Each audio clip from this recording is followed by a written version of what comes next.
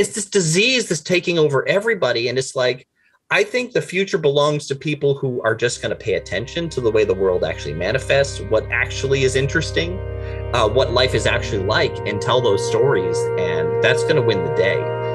You're right. You're so right. That's what's going to win.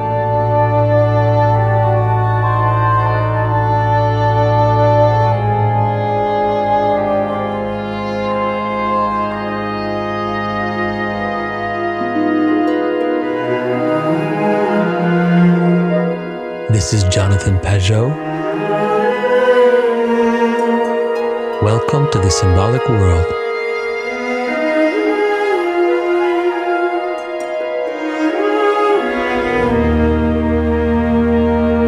So hello, everybody. I am here with Neil DeGraide. People who watch my channel have seen him around. He is the head of the band Dirt Poor Robins, but he is much more than that. We're here to talk about a new movie that he's putting together called The Queen of the Night. Very excited about it. It's like a modern fairy tale. And so I'm really looking forward to talking about that with him. Thank you for having me on. Always a pleasure.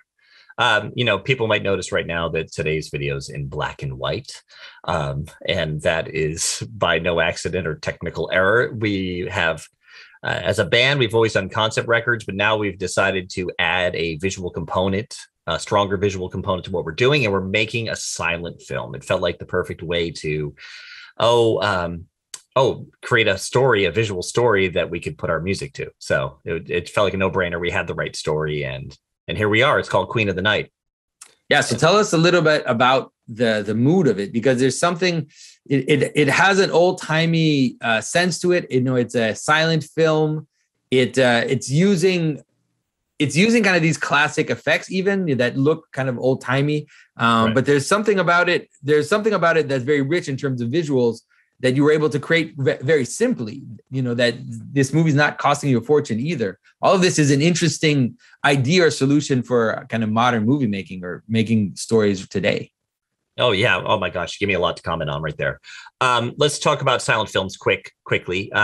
There's early era in films, and silent films generally at first were just like they're trying to bring a play to life, and things were shot like they were on a stage. Cameras wouldn't move. Actors were coming in and out of the frame, off stage, on stage, and the props were generally like two-dimensional.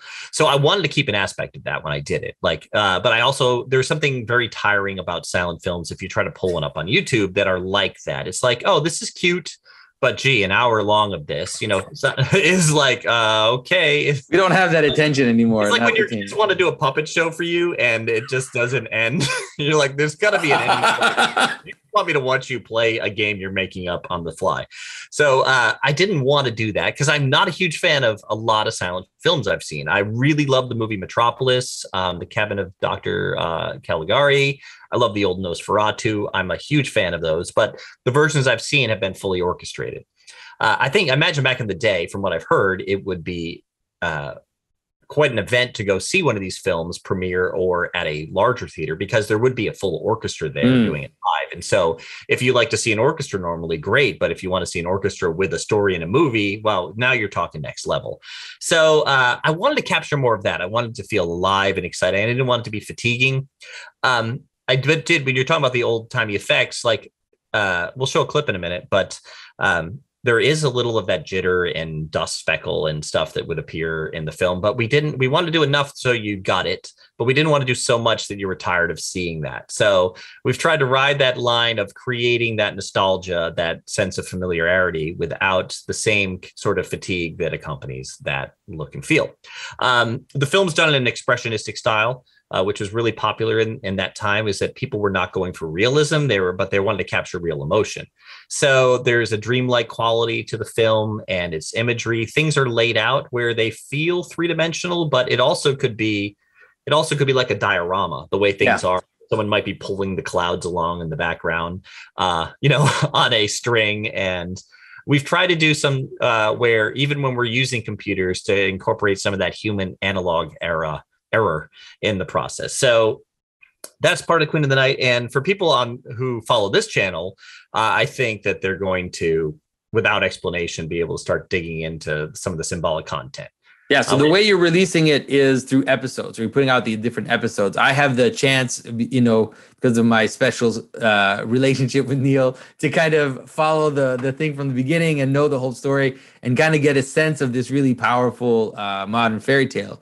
But for the first episode, we're going to kind of be introduced to these main characters and also get a sense of what is the symbolic structure. It has to do with the moon, the feminine, the light, the darkness. And so maybe tell us a little bit about what it is that you're trying to explore in this story. Okay, well, one of the problems is when I talk about any of these things, the way we'll talk about it right now is not the way it comes to me. Yeah. An image will come to me and then I'll start like almost questioning it. Like, why am I seeing this right now? So, pretty much every one of my stories I've done or concept record starts with a singular image. And then I've become like an inquisitor of that image. It's like, why are you there? Why are you holding that? Why are you standing in this spot? Why are you crying? Why are you, why are you on top of this building? Why are you on this mountain? Those type of things. So, and then I just slide things around and then suddenly things will fall into place very quickly. And before I really knew what I was doing with this, when I go back and look at my older work, it still feels like, now that I understand like some of the symbolic content and story a little more explicitly, it still was already fitting, even though I didn't even know really what I was doing or what I was talking about. I just had an intuition. So what we're about to talk about here is not why the story was created. In fact, that's why we could share this with people. I brought Jonathan in pretty early on in 2021 when once I had the story, and I wanted to tell it to you because I didn't want to think about some of those elements, but I thought since you weren't a creator, I would do that and that you would basically slap me back in line. But that's not really what happened. I think we had a really good collaboration on this, is that I shared the story with you and it was more of a yes and. It was more like, this is awesome. Hey, what about this? But like, it's so much of it was so right. The intuition was so right. So you added layers and you explained things to me I didn't even notice, like, because I didn't want to spoil it by explicitly adding analogous or allegory to the content or typology on purpose. I didn't want to do it on purpose. I think I absorbed the world through this typological lens and more of the symbolic lens. And so things, when I tell them back, they come out that way. So I feel like I don't have to try that. And when I do, now I'm starting to, I guess, impose a desire for the story on it. So I don't want to do that. When I handed this over to you, we talked about a number of things: symbolism of the moon, masculine and feminine symbolism. And when we talk about masculine and feminine symbolism, we're not talking about modern stereotypes about differences between men and women. We're talking about the way those things reveal themselves over time in mythology and in stories. So I think that was fun to do. I really loved your insight. You pointed out so many things to me that never would have occurred to me in the story. So I think that the people who watch this, who follow your channel, are going to get an added layer that's just going to be implicit to the general public. I generally don't like explaining things to people. Yeah. In the past, because once it's there, I kind of understand why I wrote it. With Dead Horse, it dealt with the pandemic. It dealt with this sort of totalizing system that was coming, that they were going to kind of give an exchange for pleasure for this like control and manipulation power over you. So, and so, by the time that thing was coming out, we were about to hit the pandemic in 2020. So it's so amazing that I still can't get over that. Like that the whole album was like a prophecy that just played itself out in front of us. It's pretty amazing. Well, I don't think of that as that unique, though. I saw a lot of things like that. Like things kept coming to my attention that had just happened in different shows that where everybody was sort of, people with a certain type of intuition were already on to where things were heading. Yeah. And it's just like, if I picked up a rock and threw it towards a window, before that rock hit the window, we would all kind of know it's about to hit the window. Yeah, exactly. Because you can see the momentum, the velocity, and the trajectory. So I think one of the best ways to talk about why I don't want to talk about things too much when it comes to the specific story is an image. I think I've shared this with you before, but it's from Peter Pan. And in the beginning of Peter Pan, it's obviously like a meta fairy tale in the sense where it does a lot to explain itself to an audience, like films generally wouldn't, or a fairy tale generally wouldn't. Even if you have Never Never Land. Yeah. You have a lot of these more explicit structures overlaid on a fairy tale type story. And one of those happens right in the very beginning, because it seems like the author, whether they did this intentionally or just by intuition, understood what they were getting into with the story, where Peter Pan appears in person without a shadow. He's not yet a part of this universe that Wendy lives in. And now her, at this coming of age story, she needs to try on this childish idea she's about to leave behind. She needs to experience, like, in its full totality, like what when she leaves the nursery, what she's really leaving behind. And so it's her job to stitch the shadow onto Peter Pan's foot. And that hurts. Like, he doesn't like it, right? So there's this aspect of where I don't want to put too many stitches in Peter Pan's foot, so people can kind of just absorb the story for themselves. Yeah. To some degree. So I hope that wasn't. But I think that the process that you're talking about, like in terms of the way you wrote it, this is actually the way that I'm telling people always, because I have people writing me or ask me all the time, I'm trying to write a story and try to put symbolism into it. And they just hit a wall because they can't do it, which is actually which is inevitable, because you can't think about symbolism and write symbolically at the same time. Those two are two completely different ways of it being. You have to, like you said, I think the way you talked about it, where you have an image and then you poke at the image and you turn around it and you kind of nurture this intuition, is a much better way to do it. And then once you have something out there, then you can come back with clippers and just kind of prune it a little bit, or readjust things slightly so that they're more coherent in terms of the structure. But you don't want to do that at the outset. Yeah, and two, like, I'm trying to, like, so let's just say that something's supposed to be beautiful. I never try to make it pretty. I try to make it break my own heart. And it's a very different reaction. So, like, the idea of trying to make something coherent intentionally is that same thing. You end up with pretty instead of heartbreaking. And so I don't know if that's just kind of an adjacent analogy, but I mean, my encouragement for artists who you want to do that is it begins with having to absorb the world differently. And we've been lied to about what I think, in a lot of ways, in our schooling, and not that these things aren't important, but sort of the scientific world, this modern mindset of the things that really matter are things you can't touch, taste, and feel, or you don't really experience firsthand. I think one of the first videos I encountered with you is you talking with your brother, Mathieu, about I don't even know how to say that in French, people. I can't pronounce. You can say Matthew. That's okay. Okay, so Peugeot, you guys were talking about water, that when you drink water, that might have been coffee, you don't experience H2O. You experience cold and wet, and we have the problem with H2O. None of us have that in common. We don't know what that is or what it really looks like or how to experience it.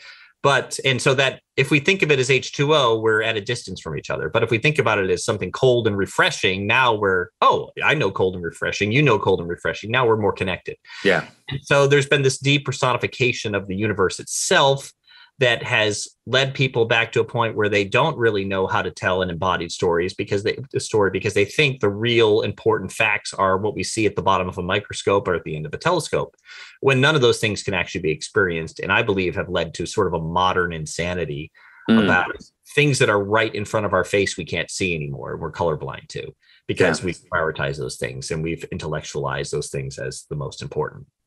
And so I think that that's something also that's there in the Queen of the Night, because the first episode has to do with this encounter, an encounter with something which is bigger than you, like something that is just overwhelming, let's say.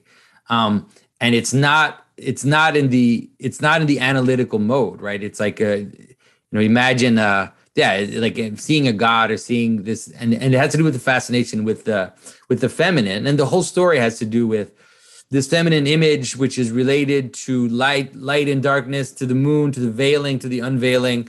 And so maybe tell us a little bit about like what it is about, let's say, feminine imagery, which you feel needs to be explored or needs to be touched on or needs to be, that we need to talk about. The power of it. And not just in the modern sense where it's like, okay, we're going to make more roles for women. Okay. It's like, oh, great. Cool. There's so many cool things to talk about. What are we going to talk about? No, we're going to give them swords and superpowers and they're going to punch things and act like jerks like the men do, except they'll be like heroes for acting like jerks.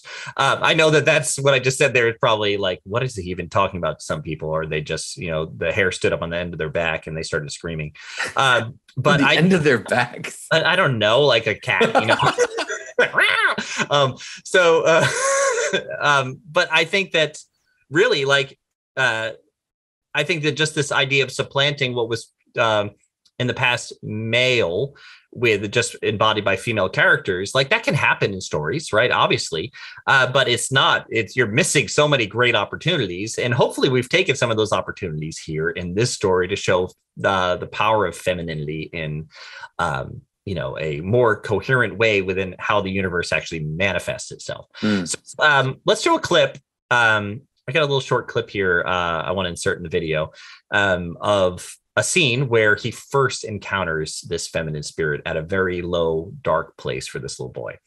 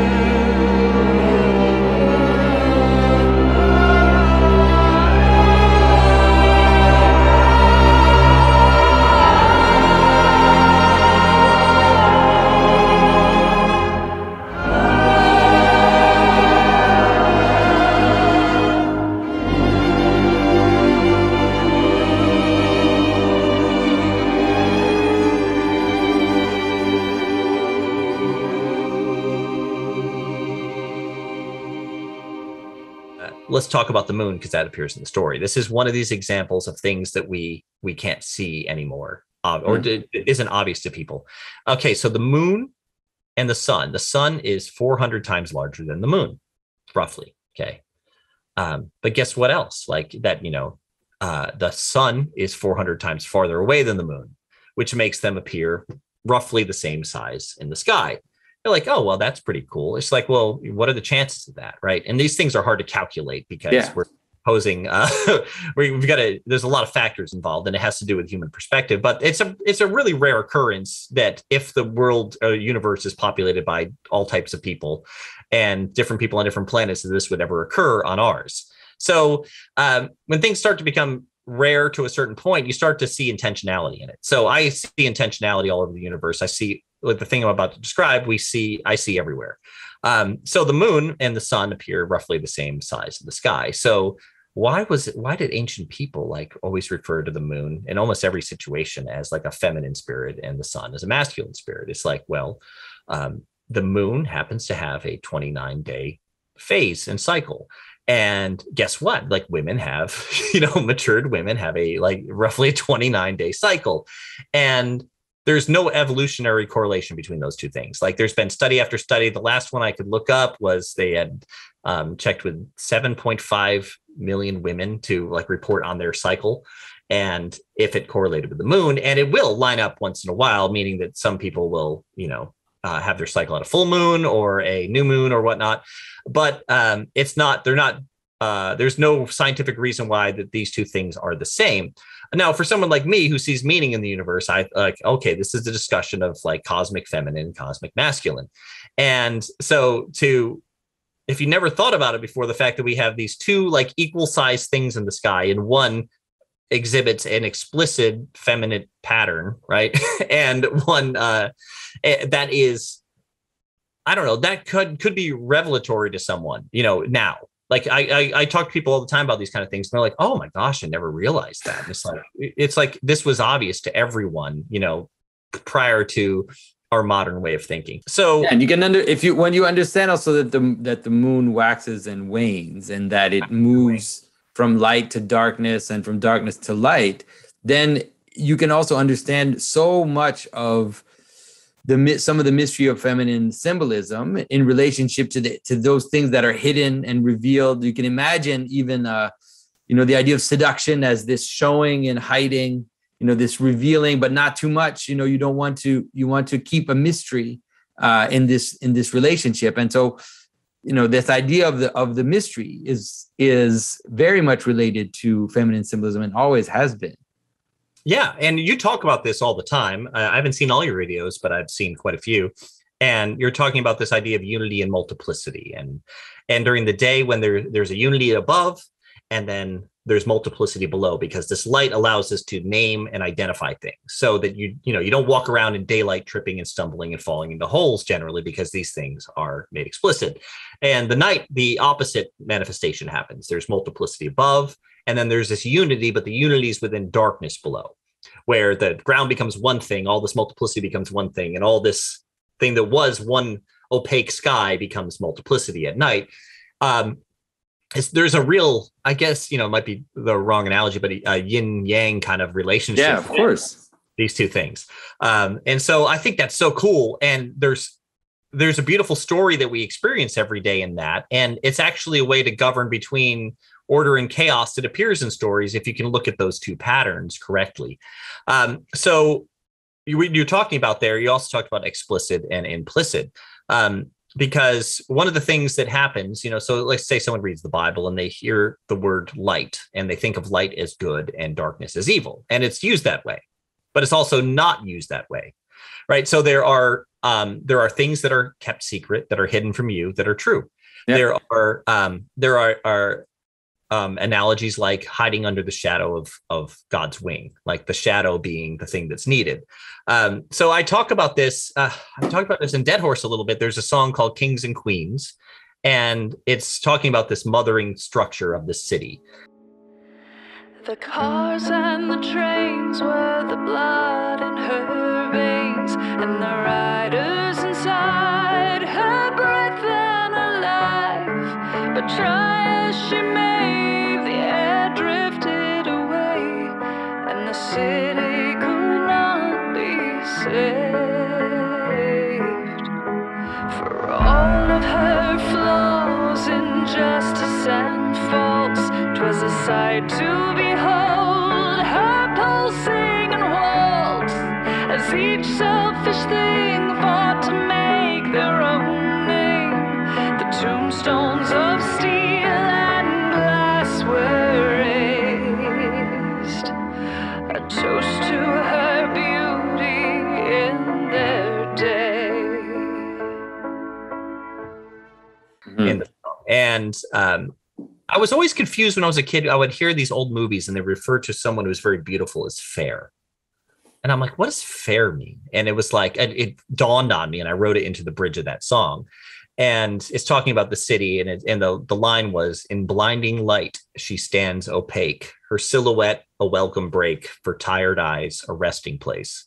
And, if you're crossing the desert and you're burning in the sun and you see the outline of a city, right? It's like, oh my gosh, that's my salvation.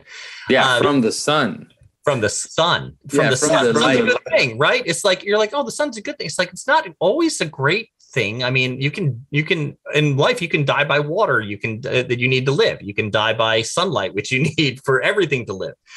So the world's a complicated place, and things aren't as polemic as people make them out to be. And really, fairy tales are awesome with that, having these sort of ambiguous structures that, depending on how you approach them, manifest as good or evil. And I think that's a really great thing in storytelling that's kind of missed. And I love those stories, and I think we've got a little of that in Queen of the Night here. Yeah, definitely. I think that in the story, we don't want to reveal the plot or anything, but there really is this kind of encounter, this seductive encounter, or this fascination, which, you can say something like the masculine tries to control or tries to possess, and then ultimately it's like No, sorry, man. It's not as easy as you think, Yeah, right. And well, and two, so like, I mean, there's a lot of things that we might push back against in life. Like people will accuse me of mansplaining. And I'm like, you actually have a point. Like when you're saying that, like, I don't mean in a like way that someone really doesn't know how to shut you down. So they make some sort of impotent claim like, okay, boomer, or, thanks for mansplaining that to me. And I'm not talking about in that sense, but the idea that like that negative symbolic masculine is this idea to over-explain, pull too far out, show something, even the world of science, there's a great essay by C.S. Lewis called The Abolition of Man, which everyone who watches this channel should read. Yeah. It's amazing. But he talks about that, science today would do something, to a person that they wouldn't have considered 100 years earlier doing to a turnip. There's this over-masculinization of everything and wanting to pull apart for power. So I have a question. So with all these movies, because this is kind of a change for you in a way. I mean, because you were mostly doing music for the large part of your career. You wrote a book. Was it last year? You were a fairy tale that. Yeah, that's a little experiment I did. It's called The Three Golden Ropes, and a story like, I mean, you've known me long enough, Jonathan, know like a story pops in my head every day. And I was like, let me do the practice of kind of putting this into a visualization. So there's an artist named Chad Nuss, who's done some work. He's doing concept art on Queen of the Night. He's fantastic. He has his own comic called The Silence Comics, and he illustrated it for me. And Chad's art is amazing. So like he made it worth buying. You can find that at dirtpoolrobins.com. I think I have a link to that somewhere if you wanted to check it out or look at the art. What's happening? Like where are you going? So, all right. So here's the thing. So I do music. The fun thing about music is it manifests itself in a type of opposite from the way life comes at us normally. So when we go out into the world, we see things before we see patterns, right? Patterns take, I guess, a type of spiritual discernment in the sense that they're not something that manifests in a moment. It manifests over time, and so we have to see the pattern. So life, we see things first, we see patterns second. Music is pattern first, and it implies the things. So Beethoven's Sixth Symphony, he was trying to musically describe this, a pastoral setting in the countryside, or the movies Fantasia really have a great explanation of this relationship between the visual and music. But that gives you an example of sort of like the different worlds. And so I wanted to bring the story in farther. I thought we had a good story to do it visually. You mentioned that we have some constraints on that story and how we're telling it visually, because it's a silent film. And those constraints are really helpful to me as a new director and someone who wanted to really bring a fantastical images to life with rockets and zeppelins and moon space travel and not a $50 million budget. So like putting those constraints on it allowed us to really not have to compromise anything and and have a window in which we could tell that story where you didn't feel like things were missing. Hopefully, like a boast. That's what we're doing. So it's going to be interesting for people who follow us in the past, because like our last record was a little bit more modern than the Raven Locks, the record we had done before that. It had some more synth elements and even like robotic voices, and still with a blend of classical and I think even classic rock in there. But this one, we're going farther back in time. We're pulling from the Romantic period. We're also, as we go farther along in the story, as things modernize, we'll start to throw in some ragtime and elements like that. But at first, it starts out, you're going to have, if you're waiting for it like a slapping pop or rock number, you're not going to get one right away in the story. So episode 1, the music's kind of somber, and it deals with, some more symbolic content.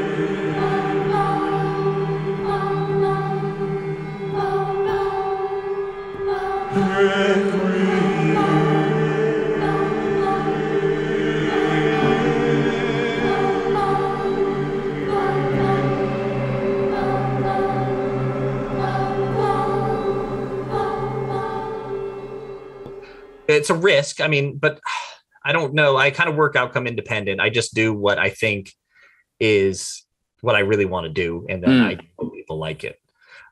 So how do you want, is this something that the storytelling part, like, is this something, because that, we need good storytellers. So is this something that you are interested in continuing to do? Like, are you? Oh, absolutely. I want to do it everywhere. I mean, I want to collaborate with other artists too, because I have more stories than I can put out, and I really love, and I would love to find some people who can visualize those. I just told you about one right before we started our call, and I feel like that one's a great story, man. I would love to see that happen. It would be wonderful. So I'm watching Eric Weinstein on Joe Rogan's podcast. I went back and watched this, and they're talking about how, like, the world's been stripped of this sort of mythological content and story, spirited content and religious content and stuff.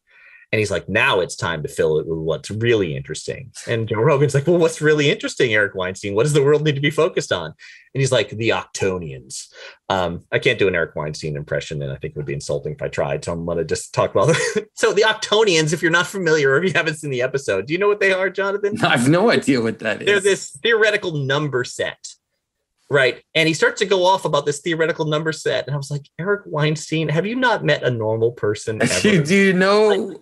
Have you ever fallen in love or what? Like, what are you doing? Like, ever have a really good meal? Like, have you ever had a funny thing happen to you that you retold later? It's like, this is not where people are at. So this is part of the insanity, though, of the modern world. It's had this dulling effect on storytelling.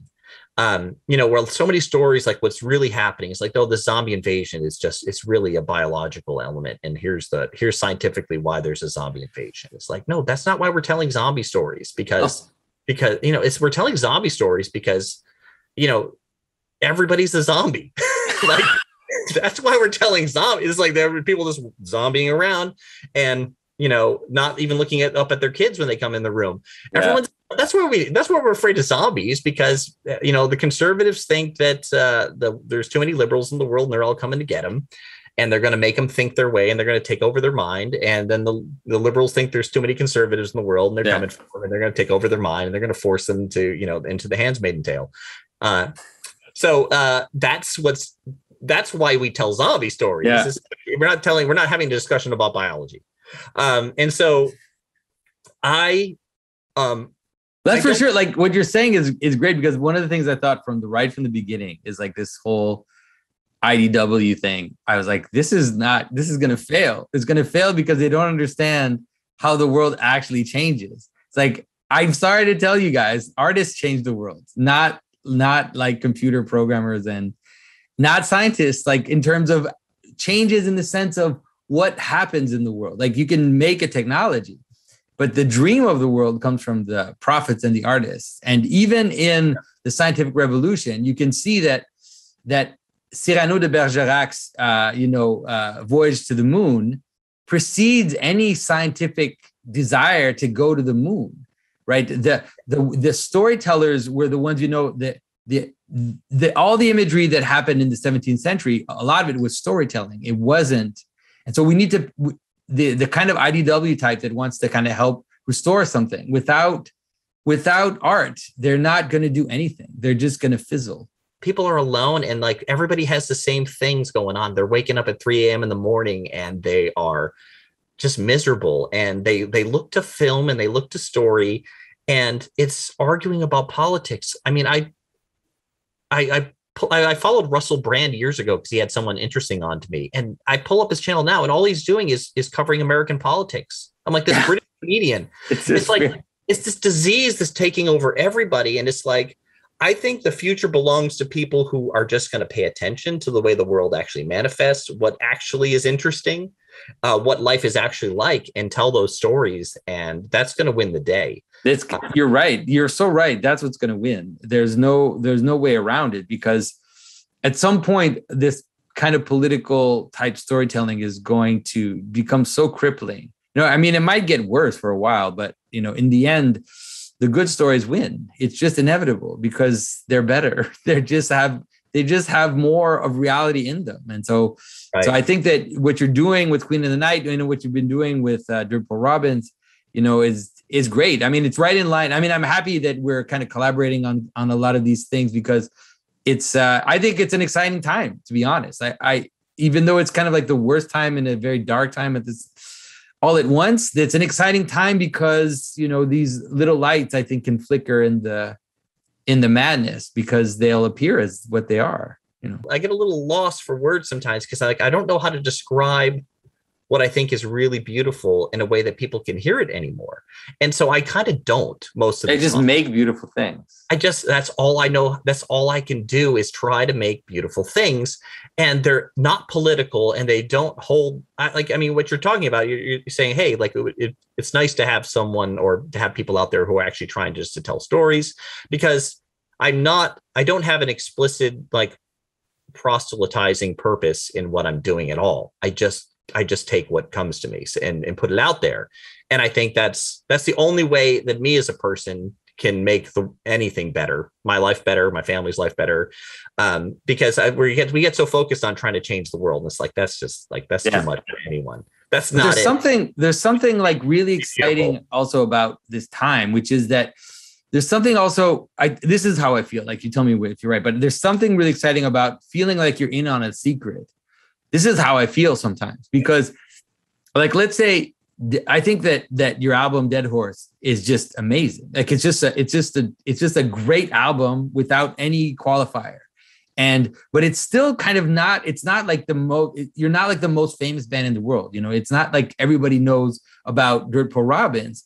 But there's something about that which is exciting, because there's this thing burgeoning. There's this light kind of appearing, and a few people are able to perceive it. And like there's no doubt about it. You know that this is moving towards the future.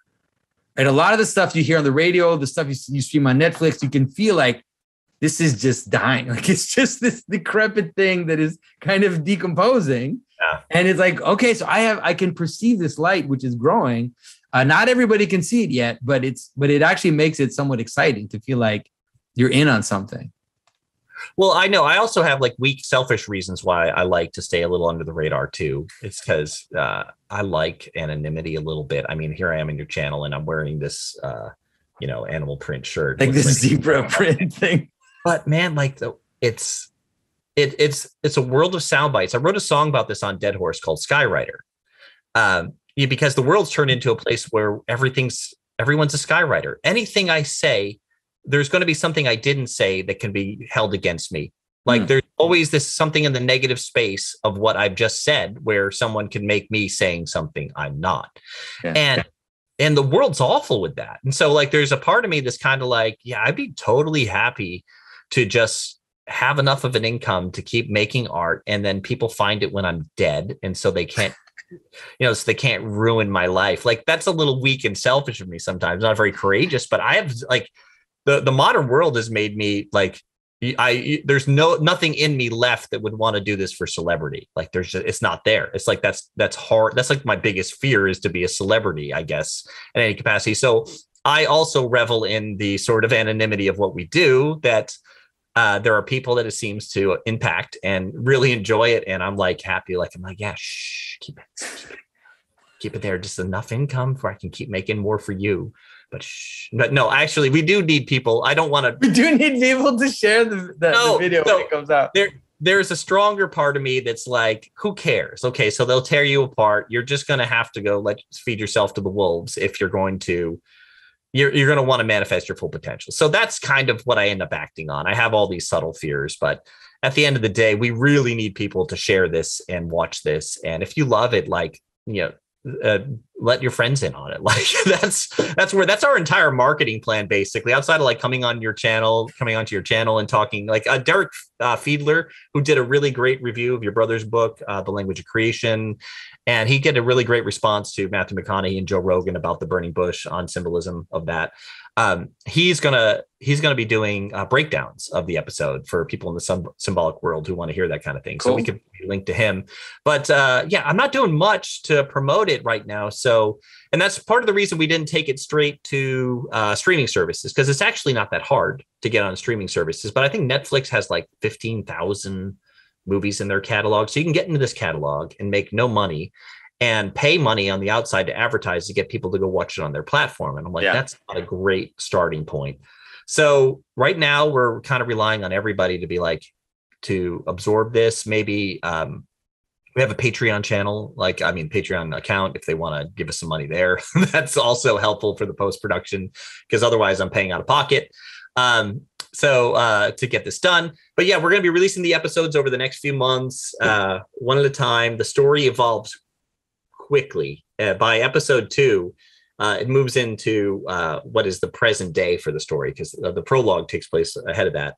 And things start to move really fast and the music gets faster. Cool. And, so we're going to be releasing an episode maybe every 6 weeks. And so we do need a little help financially getting that out there and done. We're going to do it. It's just a matter of who's going to help. So it's going to get done. And then when it's done, we're going to release the full film as one entire cohesive unit. But it's also an album. It's an album. Yeah. Okay. I keep forgetting to talk about the music, because the music's old. Because the music is all original music that you're writing for the movie. Yeah. Yeah. So I did with this video, I'll take over the intro like I do last time I'm on the channel, was something I've done. So that's score from the film. And we've got new music. So there's going to be at least one single released, song or two released with every episode. Oh, wow. Okay. So that's how it's going to do. That's a great idea. Yeah, it'll be a full record when the movie comes out. It'll be, 60 minutes of music that's done. So not more instrumental content than normal. And I'm not sure how much of that I'll put on the final record, depending on how strong it is or on its own without the visual. Yeah, so one of the hard things about scoring for people out there that do music and want to score, because scoring is like a real alluring business for people, is that it's weird once you put music's not the same as when you're making music just to listen to as music and music to accompany a film, because the film does a lot of the work. Like, if there are a lot of shows where I was like, oh, this is great, and then I pull the stuff down, like The Mandalorian's one of them. Like, I love the original Star Wars scores, and the Mandalorian's cool. But then when I pull it out by itself and listen to it next to a John Williams piece, I'm like, well, gee, not fair to the composer to compare to John Williams. But it's like, this is not. There's not a ton happening. It's just kind of textured and slightly. Small amounts of melodic content. So that's an important thing for people who want to get into scoring, or even if you're like someone who never pays attention to the score, start paying attention to it and figure out what you like and what you don't like. It's an interesting world. But yeah, it's some of the stuff it can't be your most va-va-voom, like best thing to listen to by itself if it's going to accompany the image and serve the image and the story. Serves the image. So. But you have some songs with words and everything. It's not just music. Yeah. Oh, yeah, absolutely. So we'll have a lyric video that comes out a few days. So this video hopefully airs on the day of the episode, and the episode comes out November 16th at 9 p.m. And it's the prologue to the bigger story. So that's on our YouTube channel, we're Dirt Poor Robins. You can find us pretty easily, and like and subscribe, smash that like button. So I'm just going to spend the rest of the talk here advertising my channel. I think it's great. I think people have to check it out and, leave comments, of course. And I think just understanding that this is something that we're hoping to see flower. Both Neil and I, we've been talking in private for years by now. You got to meet in person this year. Yeah, that's right. We actually did in Florida. It does exist, everyone. People are starting to wonder if you exist. Yeah, if we actually have legs, a few people. But we're really hoping that these little gestures we're posing is just also going to be impetus for other people that are watching this, people that are getting excited also about this returning to kind of good stories. And so we're excited to see where it goes. And we hope that other artists, other storytellers get involved. And, and if you're a professional artist, and a lot of people I've been in contact with recently, if you're a professional artist, if you're a musician, if you're a painter or an illustrator or a filmmaker, reach out, because we're kind of, we're building up to some interesting stuff, and we're excited to have at least people have a buzz around what's going on, and who knows where this is going to lead? Who knows? Yeah, I think eventually there's going to be, it just seems like it's heading that way. There's going to be a collective of people that are doing quality, and people that want to learn to do quality and work. And and lead up to that. Also, like here, I'll hijack Jonathan's channel for a second. I really think he needs to do an online Symbolic World conference with, you know, some of the characters from his Avengers universe in there, the other people he has on his channel. If you think that's a good idea, like someone comment that and like it and let him know that a Symbolic World conference online would be a terrific idea and you would be glad to attend. All right. Okay, Neil. So all right. So we're all helping each other. All right, everybody. So thanks for your attention. You know, check out the Queen of the Night and everything else Dirt Poor Robins is doing. Like I said, their last album, Dead Horse, is really like just one of my favorite albums. I listen to it all the time. And my kids love it too. My daughter, they all have the merch, and they love to help their friends discover their band. So check it out and stay tuned for more discussion with Neil in the future. And also, you know, like we said, who knows where this is going to lead? We might be surprised to find out where all of this is going. So thanks everybody for your time. Talk to you very soon again. Bye-bye.